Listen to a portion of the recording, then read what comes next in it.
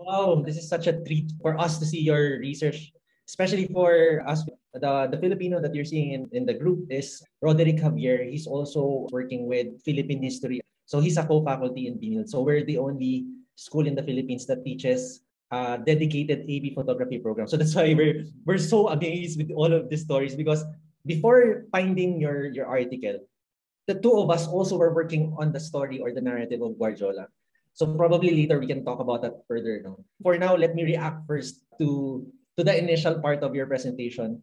I know this is a historical, ethnographic, cultural presentation that you did. However, in you holding the photo of Itier in the same place, so you are juxtaposing the original daguerreotype image as opposed to how it looks like right now. It feels so mystical to imagine how light would have felt. How was the phenomenological aspect of that light hitting that place when it was taken? And now looking at it, you went there, you photographed it with your hand stretched with the older version. It feels a bit mystical in the sense that you were playing around. I'm a very mystical person. Yeah. Well, it's not the first time we've seen historical photographs, but yours is a bit on a different level, because just like what you said, depending on the country, what you were holding in your hand was the first time that photography manifested itself in that place in Asia. Yeah, it's the image that allows to see the furthest back in time. So it's not about being the first. It's about seeing the furthest back in time. And it's because, I mean, I came to history of photography because of my interest in theory and phenomenology. And so I really looked at history of photography from that perspective, rather than just documenting. I hope that Han Feng can certify for this. I was really trying to, it was a 12 weeks course in which, of course, there was a lot of historical element aspects, but I was always trying to bring that, that theoretical, phenomenological dimension forward. The question of what is photography actually doing beside making images? How is it messing up with time and space, with our perception of time and space? That's like really my... Maybe later, Gilles, we can go back to the theory part. For now, let me comment first on the aspect of your work in terms of judging from the people who joined us for today. I think most of us are in the academia or professional historians. But for those who might see this video or this recording who are not aware of or are new to your research, it would feel innocuous. It would feel very simple. And yet, when viewed at a grander scale, what you are showing is actually, first and foremost, the history of not just of photography, but a history of the world. And part of it would be the not necessarily just the circumnavigation of the camera, but the first time that the world will be able to see itself through a photograph. So the whole collection of images that he gathered and brought back was indeed, the first time that the world was holding a mirror looking at itself, because it was covering a large part of the world. It's interesting that he didn't use the camera in Brazil. He didn't use it in South Africa, which is a pity. But that's probably because he was like very preciously keeping his plate for China, because we saw in the list of places visited that China really took the bulk of the plates, because that's where he was really, and the mission was a mission to China. China was fascinating Europe at the time, and there had been that whole fashion for chinoiserie in the 18th century, the trading with China with all the chinoiserie and also. So China was really fascinating Europe. So this is what he really wanted to share. There are only 3 plates used as frontispiece in the journal, one for each volume of the journal. Unfortunately, there are no traces of his correspondence with the publisher. I believe that if there are only 3 plates used, it's purely for practical, economical reason. turning a daguerreotype into an engraving and printing it is costly. And I believe that the publisher was not keen in spending more money on the book. So they used only one plate for each volume. But I'm quite convinced that Itier would, if he had been able to use more illustrations in the book, he would have done it. And there we would have really that, it would be, I mean, we would have like really a comprehensive view of the world, you see, with this reproduction in the journal. You also highlighted the aspect of Itier almost being the precursor for photojournalism. Would you like to expand on that? Was there anyone else who was doing a photograph and combining it with text? Yeah, I mean, it's something, I mean, we know how, like, for example, there are those photographs of the Mexican War, daguerreotypes of the Mexican War, which are done at about the same time, okay? The first daguerreotype that can be really regarded as a photojournalistic use is daguerreotypes of a barricade, Rue Saint-Maur, and I think this is 1848 or something like that. It's a little later, okay? Whereby it's during the Commune, during the uprising in Paris. And there is a daguerreotype of a barricade in Rue Saint-Maur, which is published in the newspaper, L'Illustration, which is like the famous illustrated newspaper, weekly newspaper in France. So that daguerreotype is turned into an engraving and published in L'Illustration in relation to a political context within a few days. So we have something that is really a form of photojournalism in action. What I'm saying about those daguerreotypes of Da Nang, of Vietnam, the whole thing takes place over a much longer period of time. Because between the publishing, between the shooting, very eventful shooting, I'm not going to go into detail, but he basically almost missed the boat because he must absolutely take the photograph that will authenticate what he's talking about. So he's like really seeing the photograph as a proof of what he's going to write about, okay? And because of that, because the bishop is going to be free, but he hasn't taken the photograph, so he asked to be taken on land last minute to take those two shots, and while taking the two shots, the boat is leaving. So he almost missed the boat, okay? So it's a very eventful shooting. The daguerreotype of the fort is not exotic. It's not attractive as such. And we've seen the daguerreotype. It's really not the kind of image that can make fantasize about the mystery and the exotica of Asia. The other two volumes are illustrated with view of Canton, which carries the whole exotica. That view of the fort doesn't say anything exotic about Vietnam, but it says something very precise about the weak state of defense of the Vietnamese military system in Da Nang. And his journal, he says very clearly, one regiment would be enough to take Da Nang, cut the north from the south, and we can be in control of the whole country. So the image is used as a frontispiece very precisely in relation to a political analysis of the situation. Okay? And then about a little less than 10 years later, his secretary during the mission publishes an article in L'Illustration about two travelers in China. And he's going to illustrate the article with a reproduction of the three engravings from the journal. So that view of the fort in Da Nang is eventually distributed through the media, in the published media, in a widely circulated newspaper.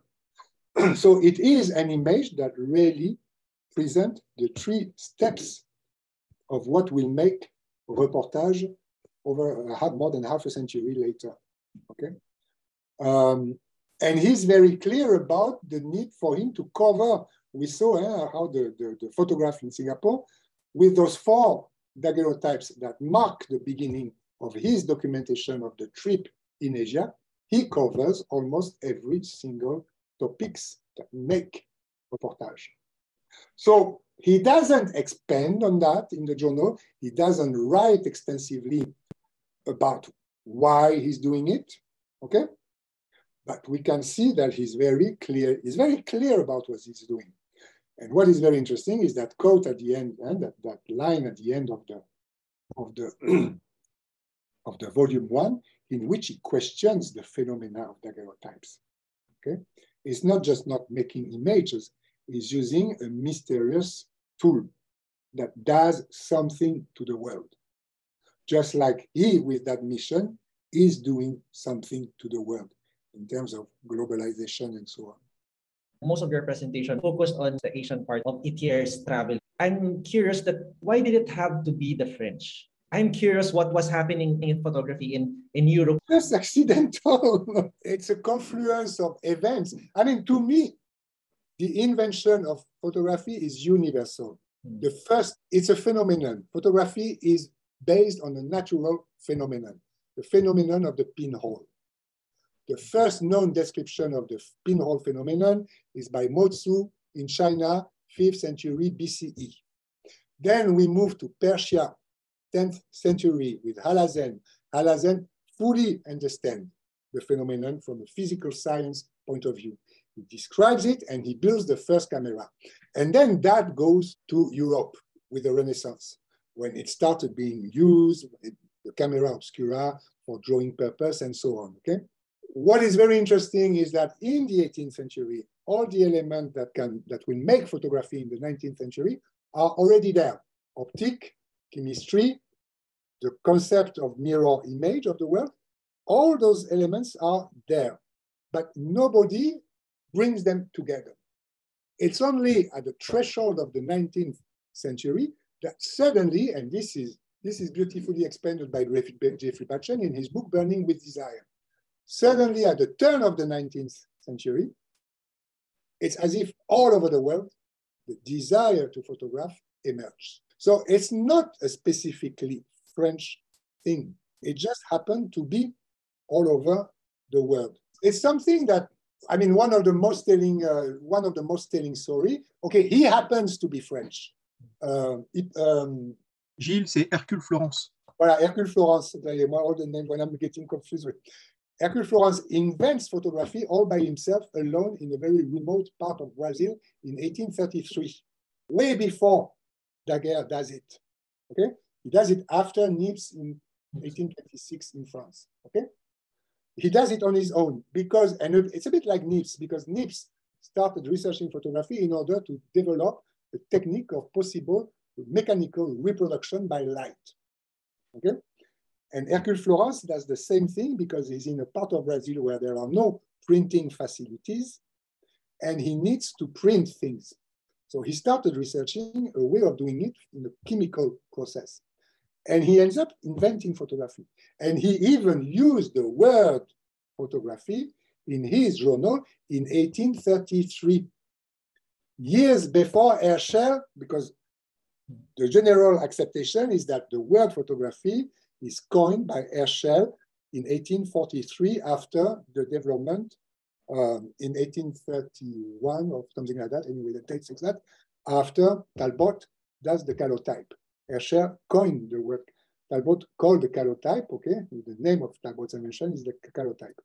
Herschel suggests to call the full process, positive, negative, photography in 1841 or 2, something like that. Alors, yeah, it's a matter of who announced it first, as you say, Jesse, because Hercule Florence was desperately trying to get his invention recognized, writing to academia, and he happens to be French, but this is just accidental, okay? What matters is that he was alone in a very remote part of Brazil, completely away from any other form of influences on that topic, okay? So he was really trying to get his invention recognized by academia all over the world, okay? He was completely ignored.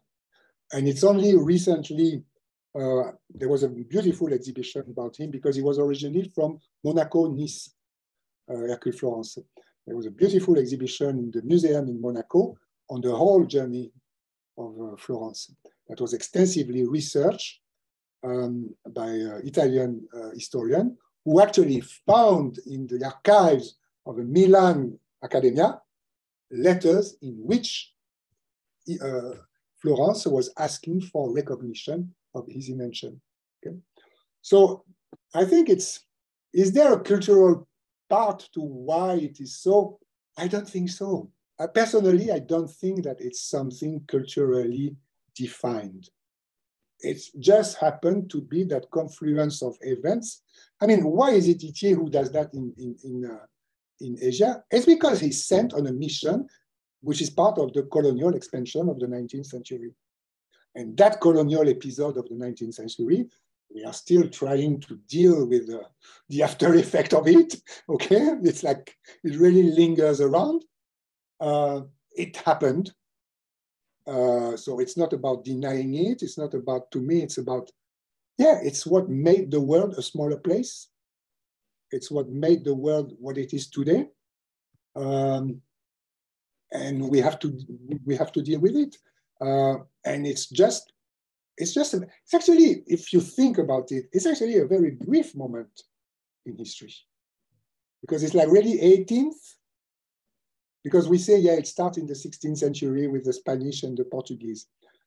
But it's not yet colonialism. They are basically open, the Spanish a bit more, but the Portuguese are mostly opening trading posts. Malacca is not a colony. Malacca is a trading post. They don't venture beyond the walls. It's really late 17th century, 18th century, that we come into that form of colonialist politics, okay? And 19th century, then we come into like full-fledged. This is when the Dutch create a government to rule in Indonesia. This is when the British, the beginning, it's a commercial trading company. It's by late 18th century that it becomes part of the empire, okay? So it's basically 2 centuries, which in the grander scheme of things, it's like, you know, it's like, but it is a moment when everything tip off. And everything tip off, I believe, because of that passage from the old world to the new world. And what really materializes that threshold between the old world and the new world is the apparition of photography, the apparition of technological memory, because the world begins to tell its own story by holding a mirror to itself. And this is going to be appropriated very quickly, as the conference showed us in Quai Branly recently. It's something that very quickly is going to be appropriated all over the world, you see? That's how I feel. I remember our conversation last night. I'm trying to remember what you said last night and also how you have explained it right now. Is it right to say, or at least can it be said, that photography by essence is pre-photographic?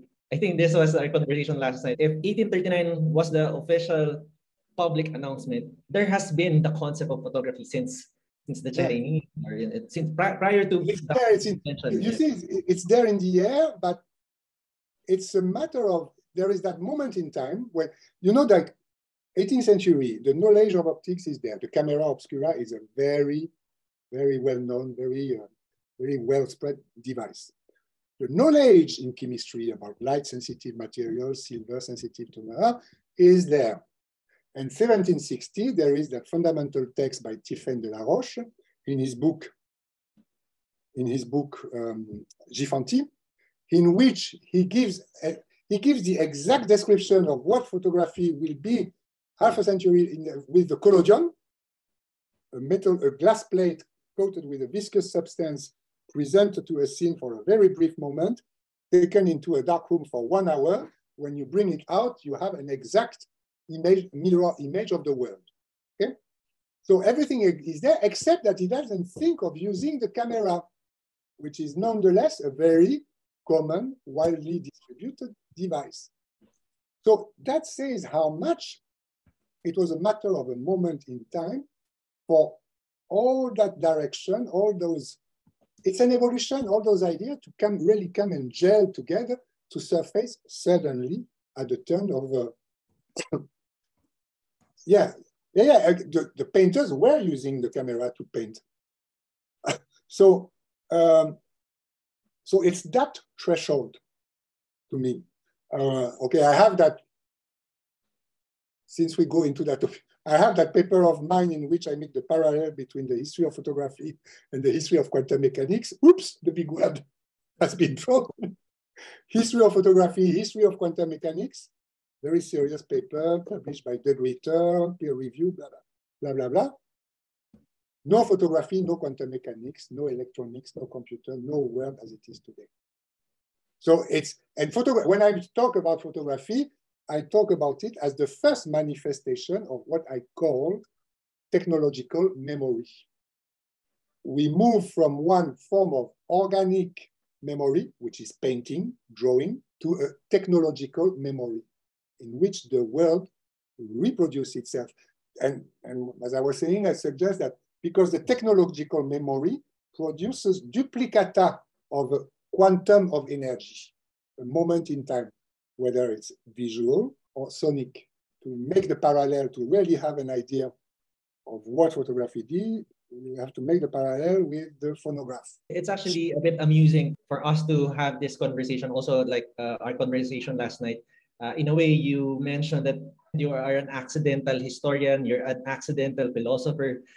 You started with your artistic work from there because you wanted to explore further. Then it brought you to history, it brought you philosophy, it brought you to quantum mechanics. And I think for those who really have the sense of inquiry when it comes to inquiring what is photography, I think it is not very far-fetched. I mean, I mentioned to you last night also, in my case, I'm also trying to write something about a valence theory of photography, but it's still so raw. But nevertheless, I think what you have emphasized is that in photography, there is no way for you to manage having photography connect to other fields of discourse or other fields of human experience. Wherein, for example, in the case of Itier, you emphasize that first and foremost, he was a soldier. So it was a diplomatic mission, it was a commercial mission, and yet when he made those photographs, he was able to touch on everything: culture, technology, geography, all of those things. And I think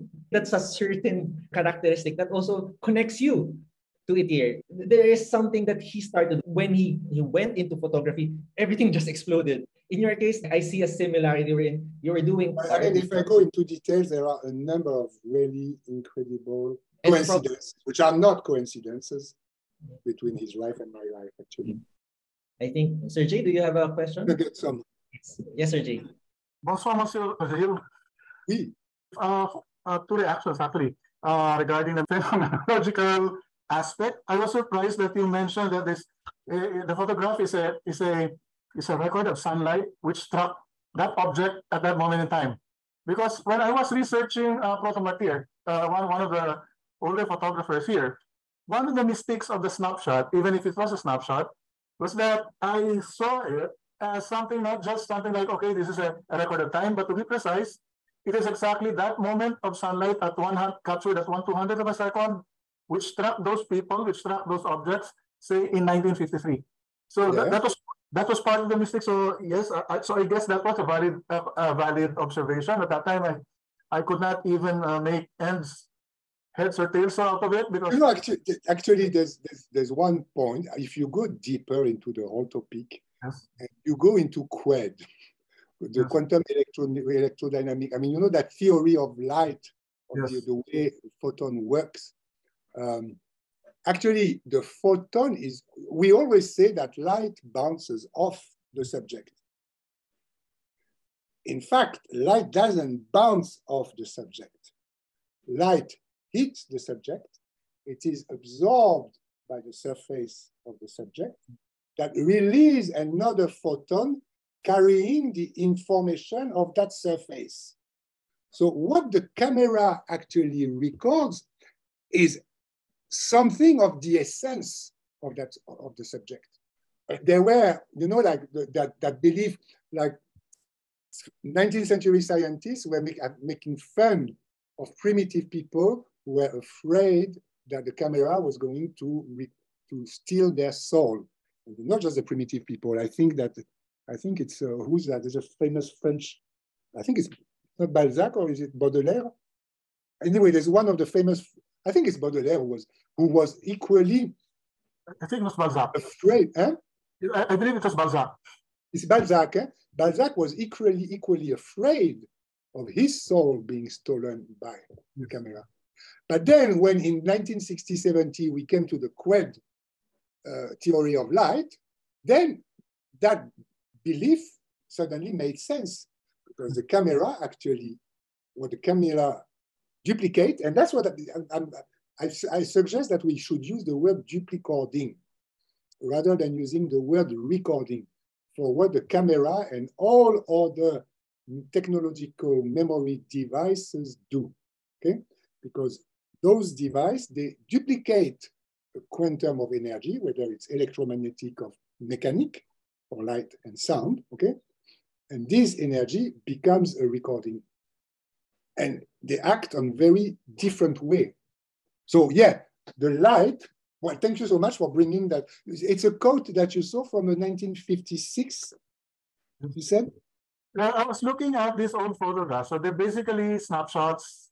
They're basically stuff that you send in photo camera club competitions.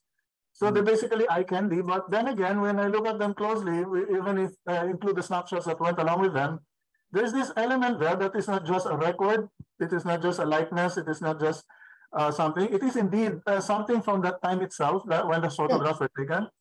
The photons, or whatever you call them, of light, which went through the lens and struck the silver, the argentique in the emulsion. Yeah, or even whatever. I mean, even if yes, you actually connect with the light of that moment. Yeah.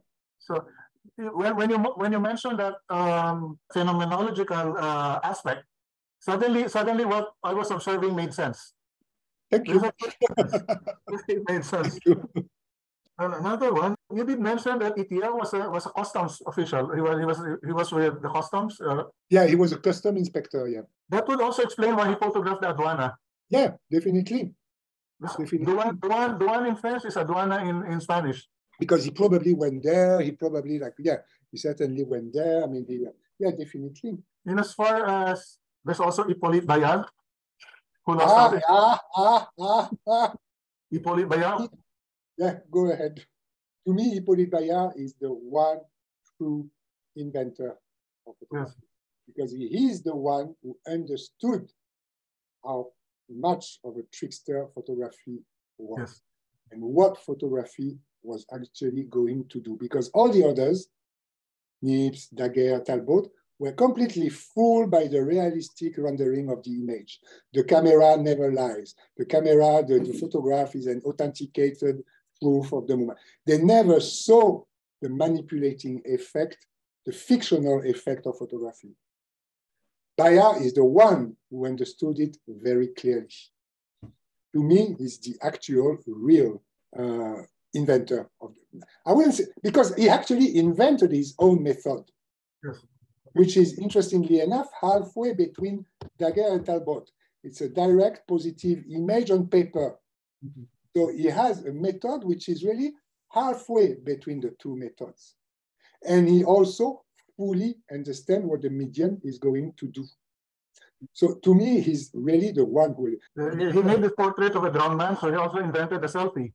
Yeah. It's. I mean, with one single image, it covers all the... It's like self, death, politics. I mean, with one single image, it covers all the topics that we today make contemporary photography. It doesn't touch directly on gender, but he has a naked body. So we... do you think that we could consider him? Yes, there's a question, yeah. He's not, okay, Itier is not pictorial. I mean, to me, Itier is not pictorial. He does have a sense of composition, blah, blah, blah. I mean, he does, but the little bit he mentions about it is really about using the camera as an authentication or authentication of the experience. It's not about expressing himself as an artist. Even in that quote, which he does, in that line which he has at the end of volume 1, where he mentions that there are few topics that fascinate scientists and meditative minds, and the phenomena of the daguerreotypes are among them.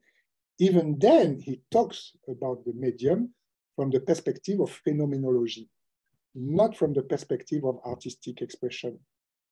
And a few other mentions, in particular in relation with the episode in Danang, is really done from the perspective of documentary.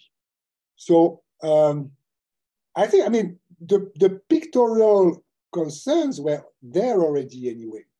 I mean, we have pictorial concerns right away. I mean, the self-portrait as a drawn man by Bayard is a pictorial concern. He composes, creates, set up a fiction to say something about himself, about his vision of the world. So I would regard the self-portrait of the drawn man as a pictorial concerns. And there are other examples of pictorial concerns around that time.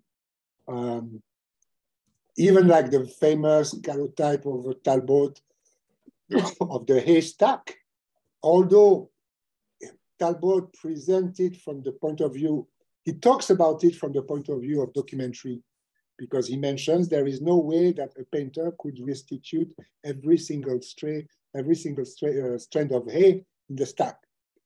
The camera does it instantly without any problem. But the image itself, obviously, is really vehiculing a whole pictorial tradition. It is a visual medium, which is resting. The camera obscura was used by painters for centuries, and it starts making images with that background behind them. So they are necessarily repeating the rules of composition and so on. But in the case of Itier, I think it's clearly, for him, it's the purpose of his using the camera really is documentary, not pictorial. I typed in a question, Gilles. So the question is, I'm going to read this for those who will listen to the podcast. So the question is, the nature to which Itier practiced photography was in the context of commerce and industry. There has been some contemporary critiques of photography that insists that photography is inherently capitalistic, wherein light is seen as a raw material of production. So what's your take on this?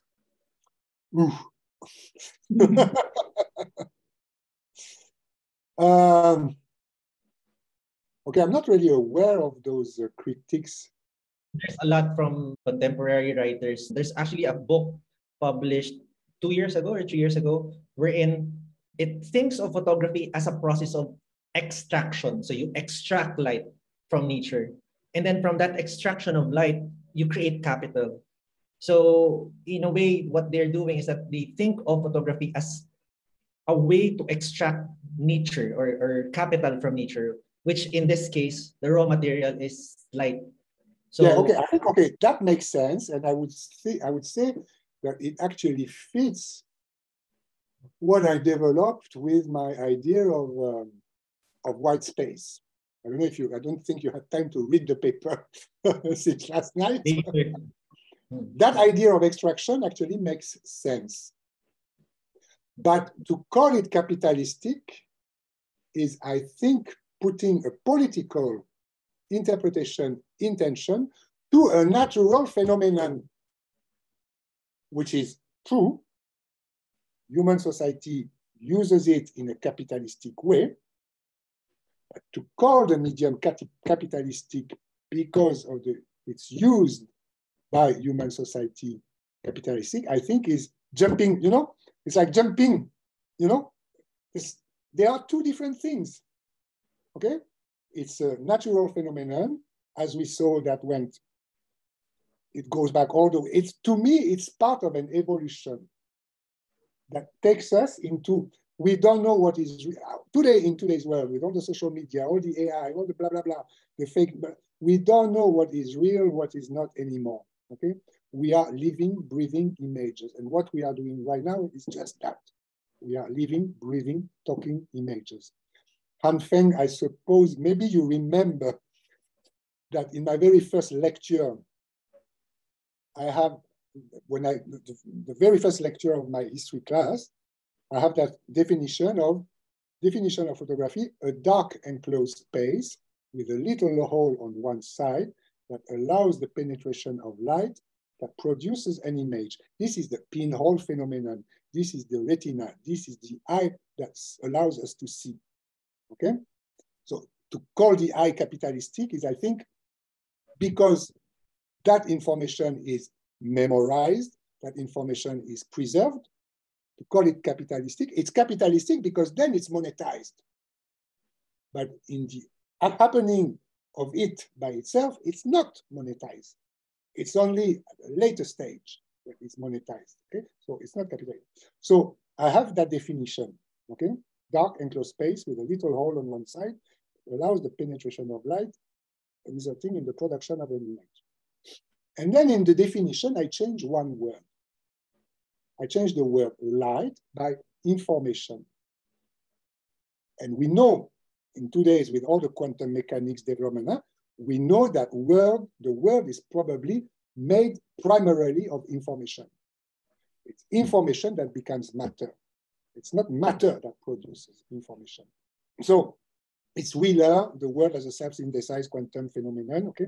It's the exchange. The world exists through the process of information between two entities, two things, okay? So I change the word light by the word information. What do we get? A dark enclosed space with a little hole that allows the production of the penetration of information, resulting in the production of an image. We have the painting on the cave. A dark enclosed space with a hole allowing the penetration of information in the form of a human being, projecting an image on the wall of the cave. And if you push the analogy, in a bit of a far-fetched way, this is the very production of life. A dark enclosed space, the womb, that allows the penetration of information, the spermatozoid, that result in the production of a living, breathing, talking image, which is what I am to you right now. I am nothing but a living, breathing, talking image. So that's where I feel, to say that it's capitalistic, I think it's a very badly intentioned. It's like really trying to put politics where it shouldn't be. It's like, like it's that kind of like very fashionable. So that's a very good point, Jill. You mentioned a very important, or I guess an interesting intersection wherein, in a way, the way you explain it, there is no difference between semiotics and quantum theory. Am I reading too much on my? I don't know, because last night we were talking about Derrida. So he says that there is nothing beyond the text, or if we're going to appropriate what he said, there's nothing beyond the image. And just like the way you said it, I am just an image to you. But we are a different kind of image. We're living images. And yet, when we go to the very fundamental essence of what we are quanta. We are quantum materials. And I think that's a very interesting trajectory of discussion of photography in the future, wherein there's an intersection of semiotics and the scientific physicalist theories of reality, an ontological conception of photography, wherein you go into quantum physics and also semiotics. So there's a follow-up question from Sergey. Go ahead, Sergey. Would it be safe to speculate that the relatively small number of photographic plates that Itier produced during those times, would it be possible to say that these were the only ones that actually made it, that were successful? No. I know, for example, of one box. Okay, because in the process of the research, I got in contact with the whole family. Big family, because his son had 12 children. So, and the family sold the property, Veras, in 1968. And within 2 weekends, they basically emptied the whole castle. It was a very chaotic moment. The plates that we know are coming from two sources. One is that when the family emptied the castle, they knew about the value of those daguerreotypes. So they did a draw between a certain number of members of the family, whereby each one person would get a box of daguerreotypes, one or two boxes. Okay, they were kind of like splitting the boxes between the different inheritance. But then it's not everything that was there in the boxes. After that, they sold the property to the farmer, and the farmer bought the property for the land, not for the building. And he left the building open to anybody.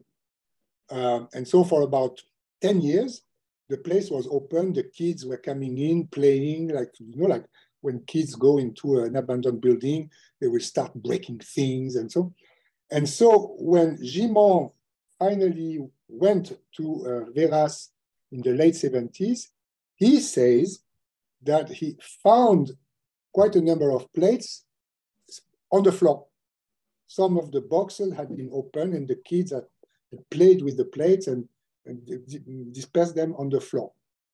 And then Gimont also contacted a number of members and he bought the boxes that they had with them. And then, thank God, those from China, the two boxes that made up the bulk of the plates down in China, went to a guy who, the son of this of the inheritant, took them with him to Paris. He showed them to his friends. His friends said, "Oh, this seems to be very valuable, important. You should sell them to some people who knew how to take care of such fragile, valuable objects." And he put an advertisement, and eventually they were bought by the guy who started the museum of the Musée Français de la Photographie in Bièvre was started actually as a private collection, and it became a museum later on. So that guy bought the two boxes from China that went into a public institution. So all in all, there are definitely plates that have been lost, that have been erased because of the conservation problems. Olivier will know what I'm talking about because I did a presentation on Itier in Branly in April. And there's a guy who was mentioning that somebody had come up with, I think because the last sale that took place was about 2-3 years ago, and it's the daughter of Gimont who sold everything that was left from his collection. And in those things left in the collection of Gimont, there were a number of plates that were completely erased. And that guy mentioned that one of those plates had been by what kind of process, we don't know. That plate had been very convincingly restored. And so apparently, suddenly, there was an image that resurfaced in today's world. So there are things, and there is that box. I know that there is one box that was shared between two descendants. And at some point, that box went into a family in Marseille, and it's lost. Very mysteriously, that box of the daguerreotypes seems to have disappeared. There are probably like internal things in the family that are just like, it's a bit of a bag of worms. So hopefully there will be more images surfacing. Just like hopefully there will be more images. Who knows? As the biographer of Sidney Bado de Mas, who knows? Exactly. Because I was looking at from the point of production because I've tried making daguerreotypes and ambrotypes myself. Yeah. And then very difficult to make in the tropics. Yeah. So when we attempted the daguerreotypes, I think of the 20 that we made, none came out actually. One almost there, but 19, 20 silver plates were actually basically discarded because they couldn't be used. I never tried myself. I met in the course of the research. I met with forgot his name, a French photographer who was using daguerreotypes extensively in the 80s for his personal work as an artist. And he explained a lot of things to me that were very interesting on how he actually mastered the process very, and he reproduced, because there was that exhibition in 91 in Bordeaux, and then 2012, the Bièvre Museum presented an exhibition with their daguerreotypes from China. And they commissioned that guy to do some reproduction in larger format of the daguerreotypes of Itier. But it is very tricky. It is. I have a friend from France who's based there, and he does another ancient process.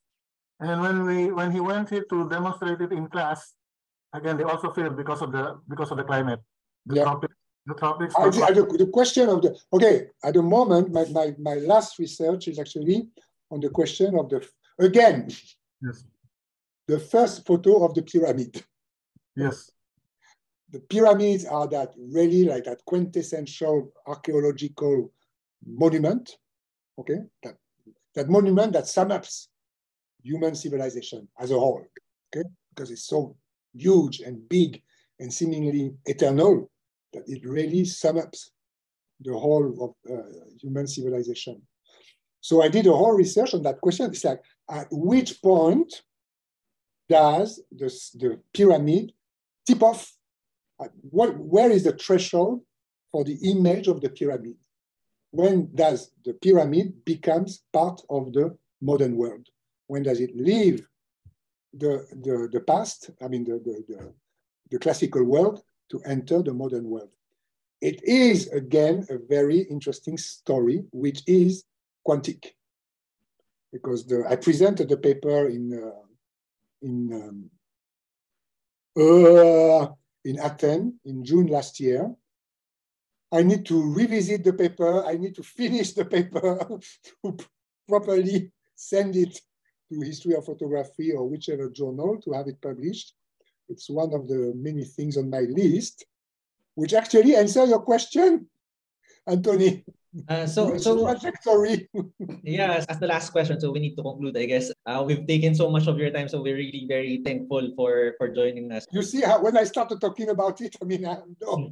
So the last question would be, so given your situation right now, you're back in France, you're trying to finally or officially have this line of the first time that photography circumnavigated the world.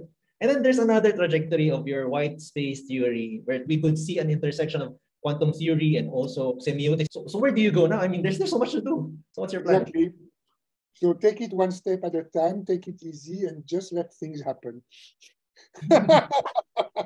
Okay, so no, because I mean, I've been cracking my brain, and it creates so much stress trying to, you know. So now I've come to a little bit of I can only let it happen. I mean, I cannot you know, I cannot if it happens, it happens. If it doesn't, it doesn't. I mean, express myself with work. Although I never stopped, that has been the problem with me. When I realized that, in fact, when I brought back all my archives from Singapore in July last year, no, in July 2 years ago, I realized that, in fact, I never stopped working. I've been making, and it's not easy to learn how to let go, you know, how to, because now I'm at a point where there's just too many things to choose from. And by myself, I cannot choose which one. So it's really a matter of letting it, focusing on what needs to be done spontaneously. Okay, oh, I feel like doing that, and I'm doing that, and that's it. I don't want to intellectualize it, because that's, I never did so. I'm an accidental academic as well. I never looked for a career in the academia. It's my friend Milenko, head of fine arts in La Salle, who said, oh, they all use photography, but they don't know what they are doing. Can you do a class for them? That made me start looking closely at history of photography. And then 2 years later, he says, oh, I want to develop the photo program. Do you have a master? No. Would you consider doing a master? In fact, I didn't even have my BA. So he had to argue with the academic officer to allow me to do a master without a BA, okay? So I did a master, but then before the master, I had done that book, which I was telling you about Bintan, which was actually of a PhD level, except that it was done outside the academic context. So the master was actually, I would say, very, I knew how to write, I knew how to research. So it was all very much enjoyable. And then when I started teaching, that friend proposed me to teach photo history in ADM. I never looked for it and never applied for the job. Okay, so it's all, and it's a friend of mine who was, because in fact in LaSalle I was part-time. It's a friend of mine she was heading the PhD design program in Glasgow, who came to LaSalle, Singapore to take over foundation. She loved the way I was doing things, the way I was talking about photography, and she insisted that I should become a staff. Because for me, the idea of a full-time job was like, you mean you only have like 3 weeks of holidays in the year? You have, and she insisted that I should be, and she actually fought with LaSalle for me to become a staff. So I never looked for all this. It just, so that's why at this juncture, I can only take it that way. I can only let things happen. Trying to plan, to conceptual, to structure. I mean, it's first of all is having fun with it and finding pleasure in doing it. Like the way you asked me to do that talk, it took me into, and again, it's just like so-called coincidences, which are not. I agreed to that about 6 months ago, right? Yeah, it was 6 months ago. I agreed to it about 6 months ago. Interestingly enough, 2-3 weeks ago only, like just before, I think 2 weeks ago, just before the talks, I think it's just before I went to Paris. So about 3 weeks ago for them. That paper from Noémie Espinosa came in. That was giving me a whole lot of new element for the talk. So the talk which I came to do today included a whole lot of new, like this guy, the Bertrand guy, which I feel seemed to be a possibly very interesting direction to research. A guy advertised, because on that point, I mean, Noémie's paper is full of mistake. I don't want to sound critical about a colleague, but the paper is actually full of very simple factual mistakes, such as dates, the dates she gives for the arrival, for the departure from France, the arrival in Singapore. They're all wrong. No, the dates she gives in the article are all wrong. And I really wonder how the magazine, what kind of peer review they processed or whatever. She says that Itier was a professional photographer, which he was not. Okay, so the paper is full of mistakes, but she did very interesting research that gather a comprehensive overview of what we know, what we can know about the coming of photography to the Philippines today. Because until now, it was all going back to Guardiola article. So it just happened, and things happened to make it relevant. So with that, I think I'm hungry. Yeah. Hopefully we can invite you. I mentioned last night that hopefully we can have. Yeah, that would be nice if you could invite me to Manila. Yeah. So well, Sergey is here also, so we're part of the same department. Well, we'll think of activities. You mentioned maybe in a year or in 8 months. I mean, like coming, giving some workshops. I would love that. Huh? I miss teaching. I mean, the problem I have, I knew I had to go back to France anyway, and I did it wholeheartedly. I mean, really willingly. I'm glad to be here. Everything. But one of the problems, because I partly came back to take care of my aging mother who was in a home. Okay. So one of the problems is that for 20 years, I lived surrounded by youth. And now I'm surrounded by old people, like really old people. So I do miss teaching, the contact with the younger generation. And I do miss that a lot. So whatever we can develop, ideas can always, once the need arises, poof. But Gilles, may I ask you a question? It's only this way. May I ask you a question about that paper? Yeah. Because I found it on the web in Photographica, the French version, and it seems to be a short-term version. I've seen on your slide you have the stamp at the back of the daguerreotype and things like that. They are not in the online version of their. No, the stamps. Hold on, let me. Ah merde. Ah voilà. Hold on, eh? Hold on. Because she very kindly sent it to me, so I'm. Oh, okay. No, okay, good. So you got. Let me check if they have. Let me check if she has the stamps in it. So Gilles, maybe you got a pre-read more exhaustive than the online version. No, she doesn't have the stamps in the article. Okay. She doesn't have the stamps. The stamps which I showed, there's a web page from George Eastman Kodak House. Oh, okay, good. There's a web page, very extensive page with the whole process of restoration. I think the paper is no longer available online. Possibly, yeah, possibly. I have it in front of me in French. And I was to download. No. Javier is talking about the paper. It's not a paper. No, it's a web page on the restoration conservation process of the daguerreotypes. Okay.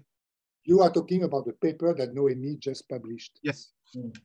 So she very kindly sent it to me. I'm very thankful for her trust, which makes me feel a little bad when I have to say that the paper is. But Gilles, that's research. Huh? That's research. Huh? For me also, when I write, that's historical research. It's normal. When I do write something, I circulate it to friends also to get their remark and correction, and it's. It's normal. I will have to write to her to say, well, look, I'm sorry. He was not a professional photographer. He didn't leave in January 43. He left in December 42. He didn't arrive in Singapore in August 44. He arrived in July 40. It's like very simple things. Important things. Completely gets wrong. And her analysis is, it's very, I really can't see how he would have used 13 full plates to give them away. This is just not possible. Maybe one. Yes. Remember, they were Americans. Sorry? They were Americans, so they could do anything. Yeah, but they can do. Yeah, no, but I think that they were Americans, but they would have had the plates and they give him the plates to take the photo. There's no trace of daguerreotype plates to be in Manila when Gilles mentions it, but I noticed there's a mistake actually there as well. There's no trace of daguerreotype activity in 1844 other than those two daguerreotypes by Itier. As far as I know, there's no mention of anything. There's no mention of material being on sale. So Americans can do anything, but to the point of using the bulk of his stocks of plates for their own personal pleasure. And Itier was not in the need of, as I say, maybe doing one or two by courtesy to thank them for helping them with his research, with his study of trading in Manila and everything. Yes, in those 18 plates, there are maybe a couple from Itier, but to give the whole credit of of 18 plates to him, I think this is just impossible. It doesn't make sense. Unless the only camera they had took the larger full plates. Unless the camera the Americans had were the larger full plates, and historically the Americans loved the preferred using full plates. Yeah.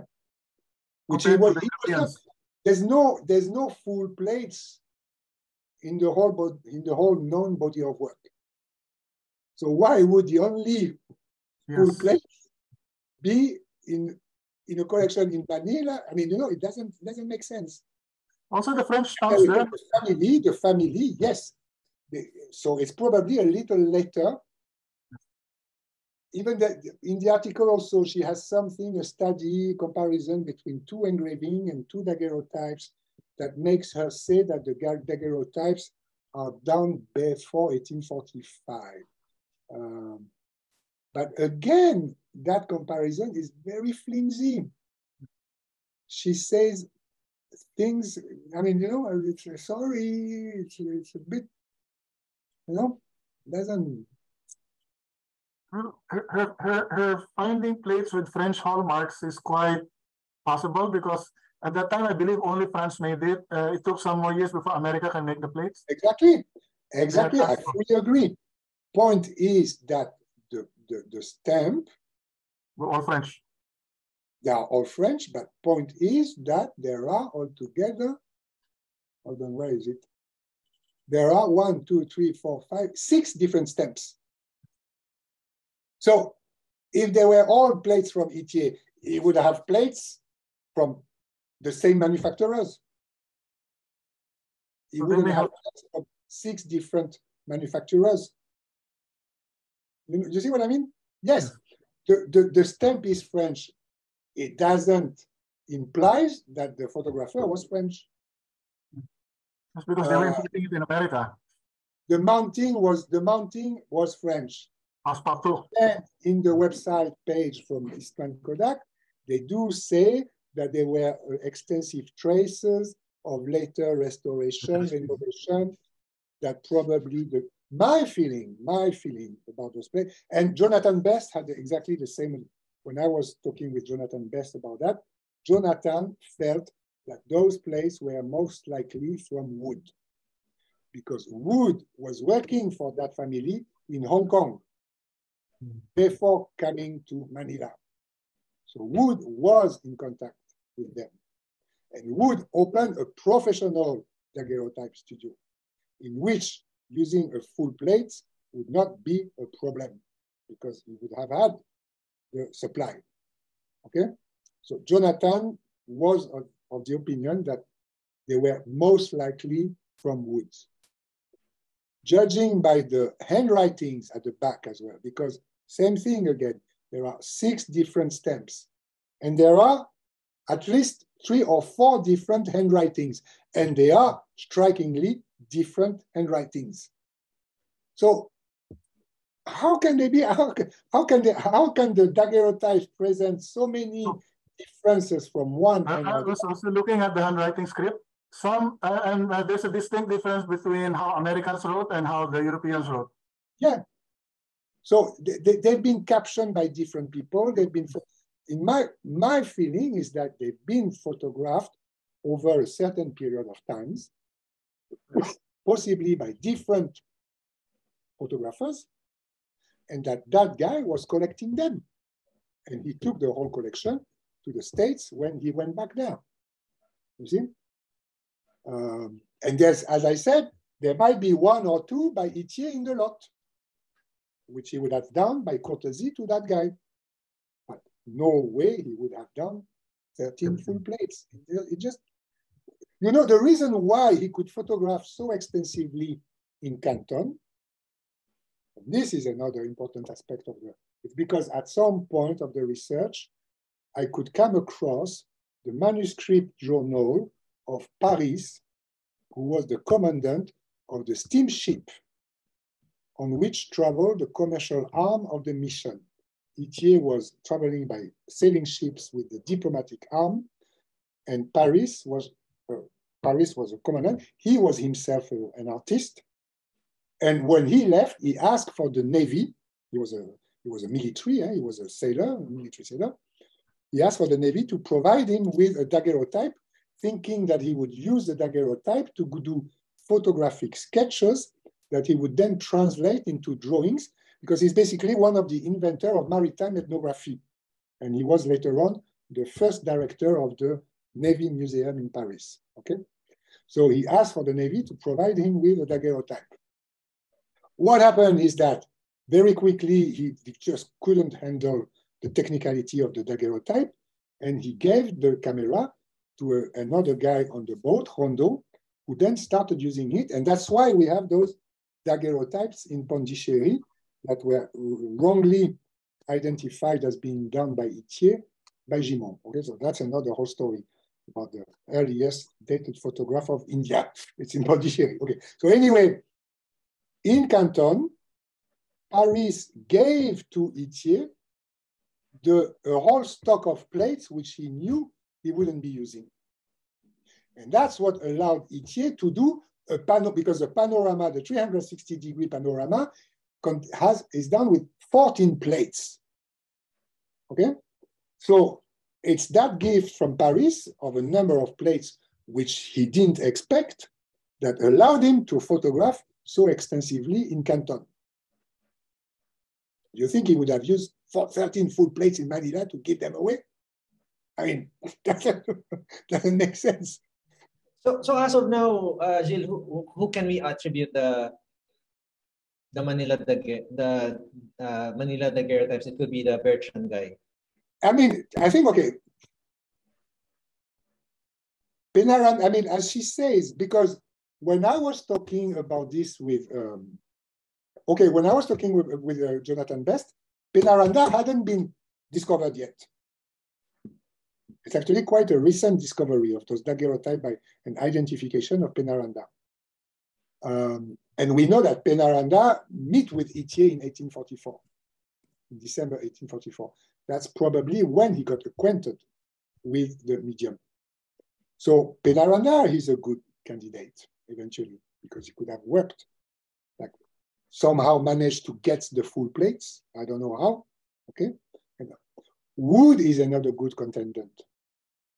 That Bertrand guy who suddenly surfaced in that paper whom I never heard about before. That's very interesting. That guy who puts an advertising in the press, hold on, the advertising is in which year exactly? I need to go to the paper. I think the advertising is December 1844, okay? Offering his services in the press in Manila. So that could also be something. If he was a traveling photographer, he probably had a stock of plates, which I don't know. I mean, it's all. I somehow have that feeling that it's not just the work of one person. The difference in stamps, the difference in handwriting, it probably means that it's something that was compiled over a certain period of time, with occasional photographer coming in. Yes, you're right, John. I mean, history is constantly in the process of being rewritten. So there definitely will be other names coming out soon. So with the mystery... The mystery remains intact, and we will close on that. In my opinion, the mystery remains intact. Okay. Attributing this daguerreotype to Itier, the whole lot of them to Itier, just to me doesn't make sense. I mean, it doesn't. So with that, I think we need to close. I think we've taken too much of your time, Gilles, already. So again, thank you for gracing us. I know I came out of nowhere. I had to email you, and then you were nice enough to reply to my email, and now we're here. So we're very. Or when you first wrote to me. What? When you first wrote to me, I replied in an hour. Yes. Actually, it felt so. Now I feel so involved in the history of photography. I was able to talk to you. I also have a co-faculty, Sir Jay. He's also writing parts of the history of Philippine photography. He also teaches history of Philippine photography. And now we have you. So I feel so involved. And I thank you for replying during like January. I think January, I emailed in January. And now we're here. So we're very grateful for that. And this is not the last time we will be talking. I hope we can have you either back in this photography dismiss or in Binil. So, as I said, I mean, I would be delighted to visit Manila to contribute to the development of some aspects of the program. Anyway, we can talk about that that idea. As I said, probably later in the year, and not right now. Because you said, yeah, that you would need to introduce the whole topic progressively. Because you have that part, that history, quantum mechanics, and what is happening here. And I'll also, and I'll also keep in touch with Olivier. He also, I mean, he's a very keen collector. He's not. I mean, Olivier, how would you? I think you're mostly a collector, right? And that got you involved into researching and so on. Yes, I am. First of all, I am a collector, especially about private photography and postcards. And I got more and more involved and interested in vintage photography history. And as you I have said, a house in the Philippines. it happens that my family is also half from Philippines, so I do have a home in Philippines. So yes, this is why also your family. You mean your wife, your family, or your wife's family? Both, in fact. My wife's family. Sorry, my wife's family is she's Filipino. My children are. Your wife is Filipino. Yeah. So Alice is half. Yeah, she is. Alice is. Yes, she is. Small world. But Anthony, next time I will, when I go to Philippines, next time maybe I will drop you a mail if you can meet, have a drink in Manila or something. And we'll let you know. Yes. Yeah, hopefully we can. I mean, if you can visit also the school, I can introduce you to Sir Jay. Yeah, so I may be in Paris by October. So I can see you there as well. Yeah, sure. Yay! Nice Okay, small world. A new network is unfolding. So that's why I said, let things unfold of their own. Things are unfolding of their own accord. Han Feng, thank you so much. Yes. Now I remember you. Sorry, in the beginning I was like, the name was a little far. Thanks, Jules. It's been a while. Huh? What was that Han Feng who spoke? Oh yes, that was me. Yeah, thank you so much for joining us. And hope to see you in Singapore in this August. I will have a show actually. Again, things happening without even planning it. I happen to go back for an exhibition as part of the Night Festival on the last kampong of Singapore. It will be opening on the 18th in Fort Canning. All right. So yeah. So how is it going, your PhD? I'm doing my confirmation in the next few months. I've pushed it back a bit due to work commitments. Okay. And what kind of work do you do? I do a bit of consultancy work and a bit of freelance work.